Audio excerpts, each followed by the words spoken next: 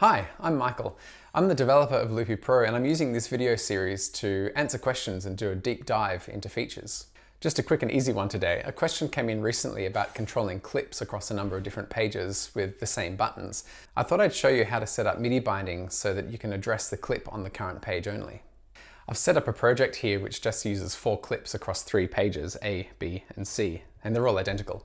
We'll set up the trusty blue board to bind each of the 4 buttons to each of the 4 clips so that they only address the clips that are on the current page. So we'll open MIDI Learn and then tap the first clip and then tap Target at the top.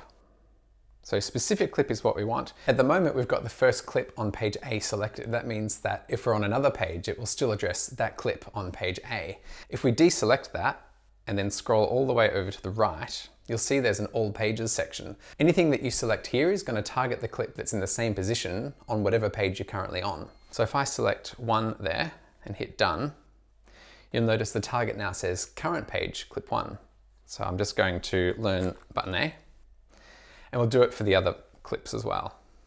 So turn off the one on A, turn on the one on All Pages.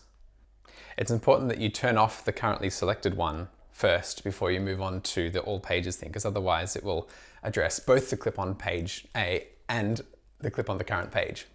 So there we go, we've got current page clip 1, current page clip 2, current page clip 3, and 4.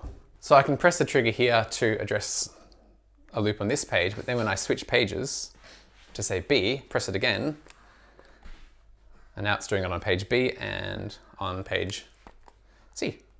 And that's how you get a bit more use out of a limited number of buttons. I'll be back soon to talk about some more Loopy Pro stuff. Feel free to send questions my way.